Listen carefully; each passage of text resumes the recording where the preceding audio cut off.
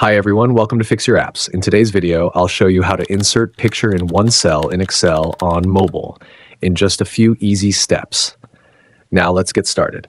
First, tap on the cell where you want to insert the picture. This helps Excel know exactly where the image should go. Next, tap on the three dots or the arrow button to open more options.